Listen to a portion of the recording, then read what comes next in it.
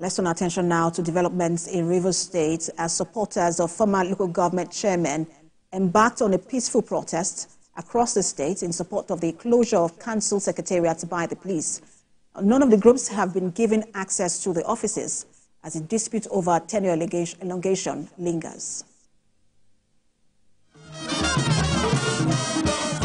Protesters marched from Azikiwe Road to Port Harcourt City Local Government Secretariat, but fierce-looking police officers prevented them from reaching the gate.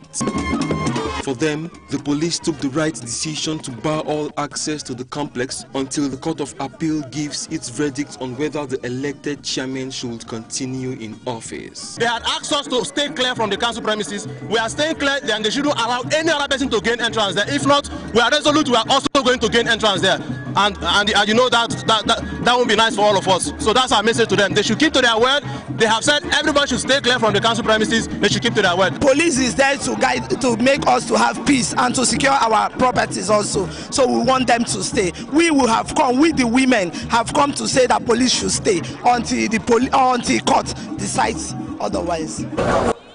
Crowd also gathered in Obiakpo local government area to call on the police not to bow to pressure to vacate the council. We are supporting what the police is doing. The matters are already in court. Why the desperation? Why not to wait until the court of competent jurisdiction takes its position? Where are you hurrying to? Taking actions that will likely destroy lives and properties? We are saying no to that. A similar protest also held in Asari Toru local government area.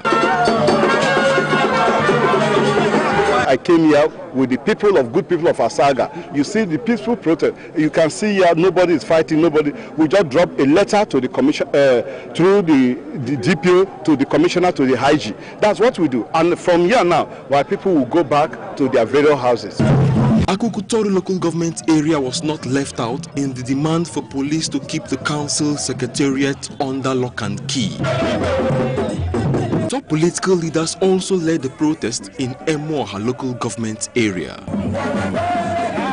The wave of demonstrations swept across the 23 local government areas, even though organized labor called off their counter-protest due to security concerns. Labor's demands have not changed. They want the police to end the barricade of the secretariats and give staff access to continue with their legitimate duties.